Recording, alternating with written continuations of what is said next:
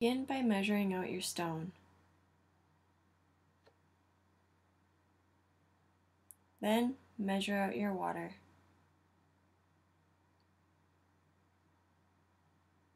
Pour your water into the flexible mixing bowl.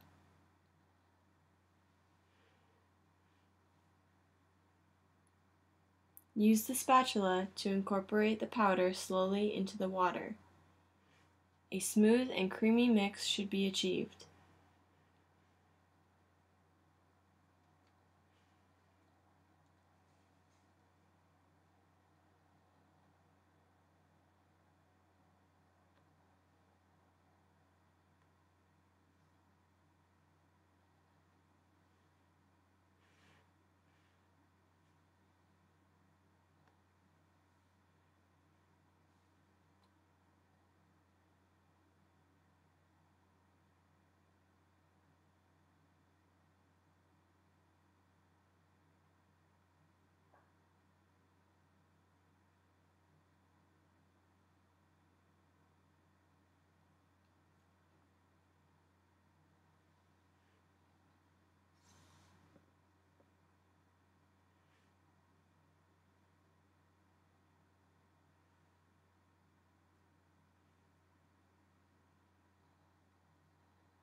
Set the vibrator to low to medium speed.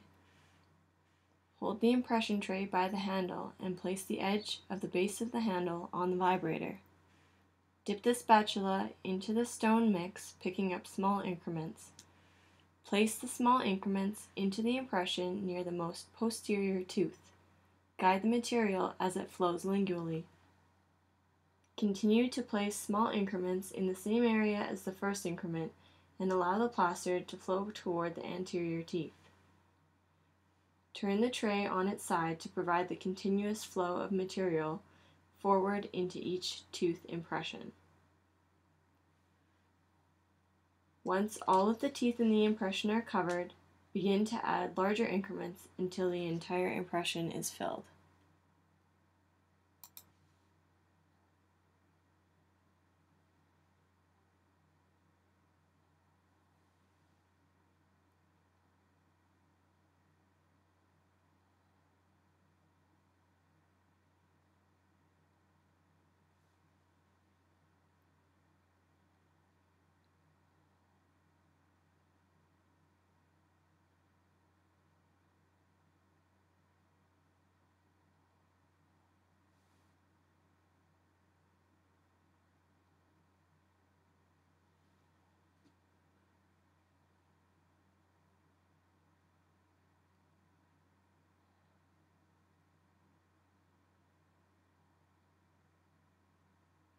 Once the impression is filled, turn off the vibrator and set the impression to the side.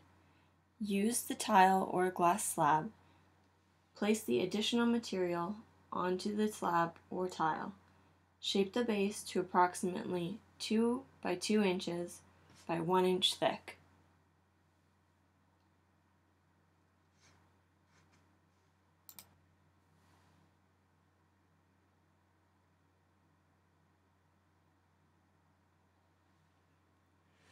Invert the impression onto the mix.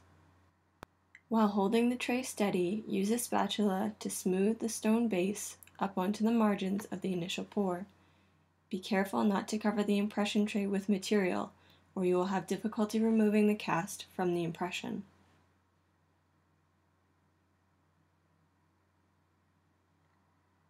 You will need to wait 45 to 60 minutes after the base has been poured before separating the impression from the model.